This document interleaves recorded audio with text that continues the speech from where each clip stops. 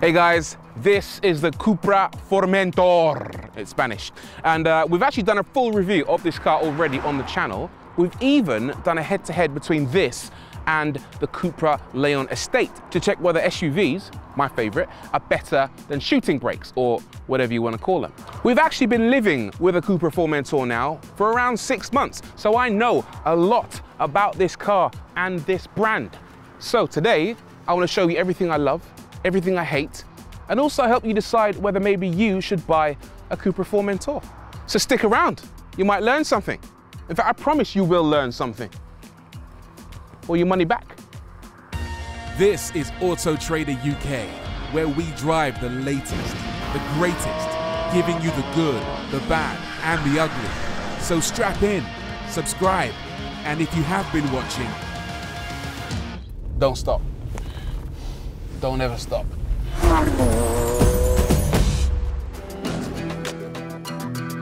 The first thing I want to talk about is the name Formentor. Formentera is an island next to Ibiza, and also Seat Ibiza, Seat, Cupra, very closely related. Also, Cupra is a specific type of wheat, bread-making wheat on the island of Formentera, so it all connects somehow. The thing I love about it most, though, is the logo, which I've already said in the past looks a bit like a superhero's pants, but it's very clever the way they've designed that to look like the left and right-hand sides of the headlights. Very clever design. The rest of it is stunning as well. Everywhere I go in this car, people look at me and they ask me, what is that? It looks really cool. And I agree, it's just super muscular. I love the creases all along the car, the muscular haunches at the rear. It looks a bit like a coupe more than a hatchback. But on the whole, yeah, stunning design, particularly the wheels, which look like TSW Venoms from back in the 90s. So looks, they've absolutely nailed it. Now, let's look at practicality. One of the things I've discovered with the Formentor is that it's surprisingly spacious. So it's not much bigger than a hatchback, but the boot is okay. It's 420 litres and it's a decent shape as well. So you can actually carry quite a lot of stuff in the back. It's also very wide. So check this out, right? This is the bane of my life. This is our camera bag that we tend to bring with us on shoots everywhere. It's over 1 metre wide. And look at that. The Cupra swallows it up, no problem whatsoever. On the occasions when we're carrying extra stuff, we sometimes put this bag across the back seats. And the good thing with the Formentor is that the leather in this car is really hard wearing. So that's been in and out of the back seats probably 200 times over the last 6 months, and it isn't a scuff or a scratch on the leather in the car. So build quality, yeah, absolutely solid. Plus, check this out. If you want to drop the rear seats, it's just a case of pulling those 2 tabs and they fold down, no problem at all. While I'm on the subject of build quality, I should point out that in the 6 months we've had this car, nothing has gone wrong. There's been no squeaks, no rattles. You know, sometimes you live with a car and you start to hear weird noises every now and then and you can't work out where they're coming from. Not in the case of the Formentor. It's been bashed about all over the place over speed bumps and potholes, and everything has been remarkably solid. Nothing moves. Everything is just like granite, except for one thing. And it didn't happen to this car. It happened to the Cupra Leon Estate we were driving. The engine start-stop button stopped working, and the only way that I could get the car to start was by pulling the button off and poking my finger in the hole. But to be fair, that didn't happen to this Formentor, and hopefully never will. While I'm on the subject of the steering wheel, I've got to give a shout to Cupra for the lovely design, first of all, but also the fact that they've got physical buttons all over the steering wheel. This is a VW Group product, and VW are well known for using capacitive buttons all over their steering wheels, which can be accidentally triggered when you're going around corners or braking. But with physical buttons, that doesn't happen in this car. It works a treat. However, the screen, the interface, is still a complete nightmare. Again, it's a VW Group product and they are littered with issues. Seat have tried to make it their own, but it's still full of problems. First and foremost, knob gang all day. The volume adjustment is done via these capacitive buttons and it's a bit of a faff. Adjusting the heating is even more of a problem, especially at night or when you're driving in the dark, because none of this is illuminated. You can't actually see. Also, it has this kind of mystery meat navigation system, and by that I mean if you're trying to, for example, adjust the temperature. Where's that? Okay, top left. Is it? No, I've got that wrong. You see, look, it's not intuitive at all. there, top. Okay, so at the top, if you're trying to adjust the temperature, the buttons across the left-hand side of the screen, look, there's no writing on them whatsoever, so you can't work out what they are until you move your hand near them, and then the writing comes on to tell you what they mean. And even then you don't know what they mean. Like, what's iClimate? What's Air Care Climber? It's just a little bit too difficult to fathom, especially when you're on the move. Good thing though is that it does have Apple CarPlay, which means that you can just whack on Apple CarPlay or Android Auto and generally not have to deal with the infotainment system. One other thing that I should complain about, or at least point out, is that it's got this wireless charging pad down here in the center, and it takes your phone in that orientation, so kind of portrait. And when your phone slides around left or right as you go around corners, the connection can break, which means that your phone might not be charging when you think it is. A better way of doing that would be to have the phone in landscape orientation, where it's less likely to move around. I want to complain about space while I'm in here as well. Look at the size of this center console. Absolutely massive, and yet you've only got one large cup holder. You've got a small one there-ish, I guess, but you've also got this really, really small center compartment, and the door bins aren't massive either, so practicality could be improved in the Formentor. While I'm having a moan, let me complain. Actually, no, let me commend these seats, first of all. They look cool. They're also very comfortable and very supportive, very kind of like racing seats almost. But if you're sitting in the back of this car, they're so broad that it's difficult to see over the top of the seat. So sitting in the back can feel a little bit claustrophobic.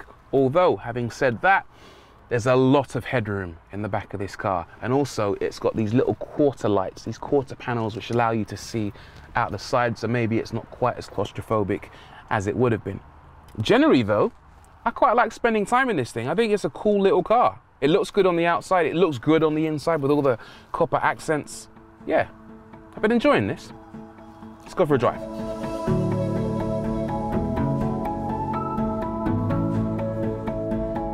Let me tell you what this car has been like on the road. Well, when we first got this car, the first thing that I thought would impress me was the power. This is the top model. It's got 310 horsepower. It's properly quick. 0 to 62 in under 5 seconds. But the thing that's impressed me the most has been the exact opposite. It's been how comfortable and how easy to live with the Formentor has been. Honestly, the suspension is really, really compliant. It's got big wheels, but it never feels like it's crashing over rough surfaces or speed bumps. You can literally just hop in and you can forget that it's a performance car. The first time I hopped in, I looked at these seats and I thought, oh my God, here we go. These are gonna be an absolute nightmare, but not a bit of it. They have been really comfortable, really supportive. They've got lumbar support too. So they've got that really good mixture of sportiness and comfort. Today, we're filming this car alongside a Mercedes GLB 35. And let me tell you, that's a sporty SUV, but these seats knock that out of the hat, if that's even a saying. They're just good. That's what I'm trying to say. I know what you're thinking. You're thinking, look at him, he's in a 300 horsepower crossover and he's praising the soft suspension and comfy seats. What a right old fogey. But honestly, quite a lot of these performance crossovers take it too far. The BMW X3M, X4M, the suspension is just so crashy and so firm that you wouldn't want to take your family anywhere in it. But this, different story. Of course, you can sharpen things up. You press the Cupra button on the steering wheel, you go into Cupra mode, and the whole thing becomes just a little bit more dynamic. You can feel suddenly the suspension is like, hello, I've got a job to do here. When you do pile into a corner, it stays really flat. It's just a really, really nice car with such a breadth of capability, lovely bandwidth. It'll do whatever you want it to do and feel good pretty much whatever you're doing. I will say it's not quite as sharp, not as dynamic as a hot hatch, for example, a Golf R, because it is carrying extra mass and it is designed more for comfort than for all-out performance. So when you go into a corner, for example, and then you get on the power, a driving enthusiast might prefer to have a little bit of slip at the rear axle just to get that back end moving in order for the car to feel a bit more engaging.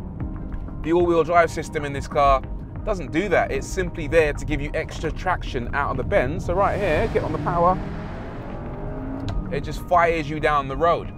I would have liked a little bit more fun in the Benz. However, Cupra have announced that there will be a new top model, the VZ5, which is coming pretty soon, and that will use the same engine as the Audi RS3, 400 horsepower, and get this, it's gonna have a drift mode. Yes, you will be able to slide a Formentor. I really can't complain about the overall pace of this car though, either in a straight line or around corners. We've taken it on so many different shoots, and it's always managed to keep up with the car that we're filming. For example, we took it to Landau Race Circuit where we had the Golf GTI Performance Pack, we had the AMG A45, and this never missed a beat. It was always on the pace, which is important when you got camera crew in the back trying to get shots of really quick cars. It's actually really good off-road as well, surprisingly. I know most Formentor owners will never ever take it off-road, but we took this to film alongside the Porsche Taycan Cross Turismo on a rally stage, and it handled itself really well. It was actually sliding around a fair bit, and if I recall correctly, that's pretty much the only time this giant traction control button has ever been used. Why is this there? I guess when we get the VZ5 with 400 horsepower and drift mode, then that might come in a lot more handy. Oh, a quick word on the exhaust. It does like to pop and bang when you're in Cupra mode. I love that. Not a lot of crossovers make a decent noise, but this does. Apart from that weird synthetic noise that it makes. Quick word on reliability. Amazing, really. Had no problems with it whatsoever throughout the entire time. In terms of fuel economy, it's been really impressive as well. Normally, we tend to see around 31, 32 miles per gallon. If you get on the motorway and you drive it sensibly, then seeing 42 miles per gallon is definitely not out of the question either. So despite the fact that it's got quite a lot of performance, it's actually quite frugal when it wants to be.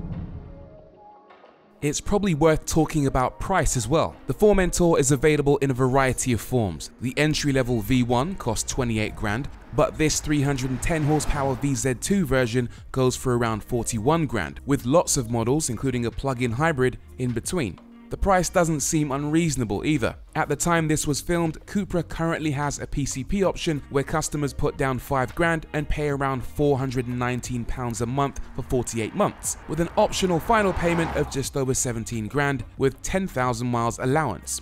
Full details in the description below. Okay, so in summary, the Cupra Formentor has been a brilliant little sidekick throughout our time with it. It hasn't skipped a beat whatsoever. It looks brilliant. It's attracted quite a lot of very positive attention from people.